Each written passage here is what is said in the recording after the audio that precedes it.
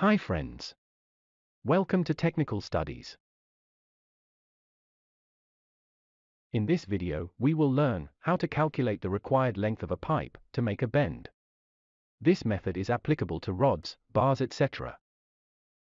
To calculate the required length of a pipe to make a bend, we need to know the bend radius, the including degree, and the diameter of the pipe.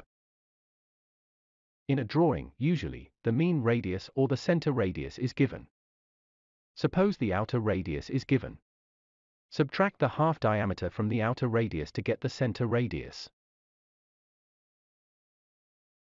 Assume the diameter of the bend is 60 mm, and the outer radius is 600 mm, then the mean radius is 600 minus half the diameter of the pipe is equal to 570 mm. In our drawing, there are two bends, one is 90 degree and the other one is 45 degree. Let us calculate the pipe length for the 90 degree. The formula is radius multiplied by 2 multiplied by 3.14 divided by 360 multiplied by the required degree.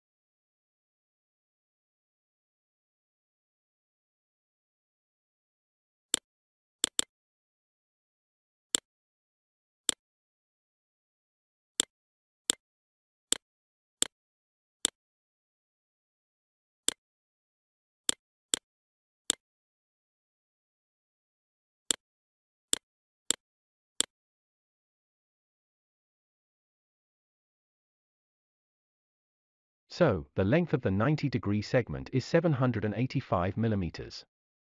Let us calculate the length of the 45 degree segment.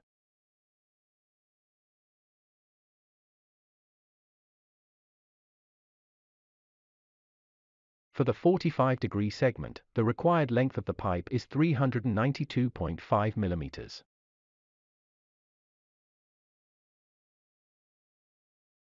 Add these lengths. The total length of the pipe is 2489.5 mm. An important thing to remember. You may need to add extra length at both ends of the pipe. This extra length depends the bending process. Thank you for watching. Good day.